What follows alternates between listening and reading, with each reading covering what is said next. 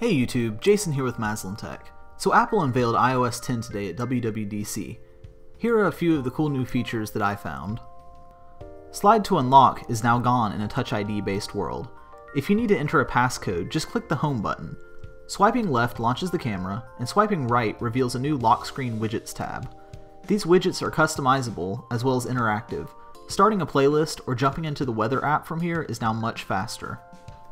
Once you get to the home screen, the interface is a bit more familiar. There's a new Home app for HomeKit compatible devices to integrate to. I don't have any, so I quickly dropped the app into my useless apps folder. That was when I noticed something interesting. You can finally delete system apps. I tried this with the calculator, and sure enough, it removed it not only from my home screen, but also from Control Center and Siri. Siri directed me back to the App Store to re-download it, so we are all good again. Launching the Photos app, you are greeted with a new layout at the bottom. A Memories tab is now there to auto-sort photos. The memories seem kind of random to me, but there was a On This Day section that had photos from a year ago in it. Moving on to the Clock app, it's now all dark with a new design. This would have fit in really well with the rumored dark mode for iOS, but for now, this is all we get.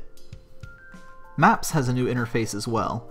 It's a little more intelligent, remembering where I last parked my car and showing me a small icon of the weather in the corner. It also has a hint of dark mode in the satellite view, but not the maps and transit views, which I find a little odd. Notes now gives you the ability to share notes with people, and News has got a bit of a redesign with additional sources to boot. However, bigger improvements came in the form of Notification Center and Control Center. Notification Center no longer is shared with widgets, and finally has a Clear All button. Widgets have now been delegated to the far left of the home screen and are far more interactive than before. Control Center got a redesign.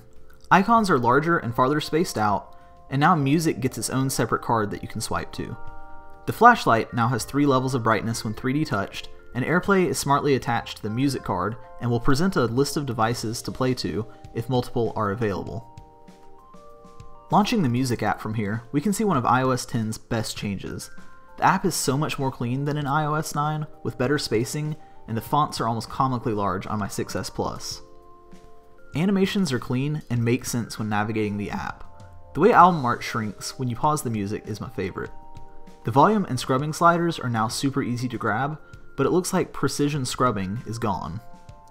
Last but not least, Messages got a pretty huge overhaul. iMessage will now let you draw, animate the speech bubbles, and even overtake the screen with animated backgrounds. Inserting photos and emojis is now far easier than before, but even on the larger 6S Plus screen, Messages felt cramped to me. The interface seems a little too complicated, and I can see it causing a lot of accidental texts when iOS 10 is formally released. Those were a few of the cool things that I found in iOS 10 Beta 1.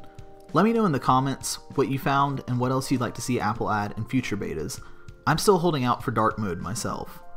I plan on covering macOS Sierra tomorrow, so check back for my impressions on that. Thanks for watching. If you enjoyed this, like, subscribe, share, and I'll see you in the next one.